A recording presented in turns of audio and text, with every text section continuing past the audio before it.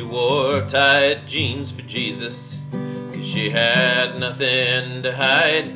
And you could see her deep devotion in the contours of her thighs. And some folks called her wicked for the pants she chose to wear. But she just let them talk. She didn't even care, for she knew that Jesus loved her, and the way that she dressed was her way of giving thanks for the ways that she'd been blessed.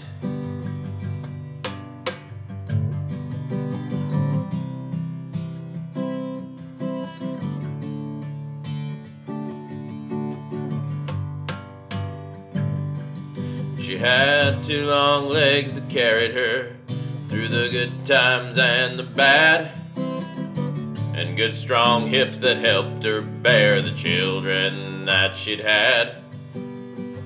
A good strong back that helped with chores growing up on the farm, and you felt you'd gone to heaven when she held you in her arms. Yes, her body was a temple, so she worked to keep it thin, and she'd do her daily penance on the treadmills at the gym.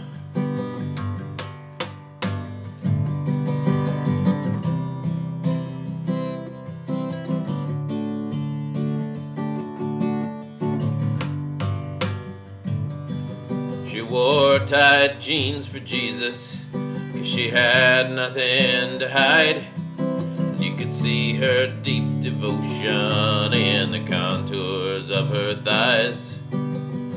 I met her at Winn-Dixie in the express checkout line, and to see her pack her produce was to witness the divine.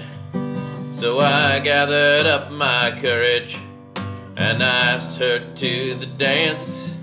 I would have sold my soul to Satan just to get in those tight pants, but she let me down politely. She didn't waste no time.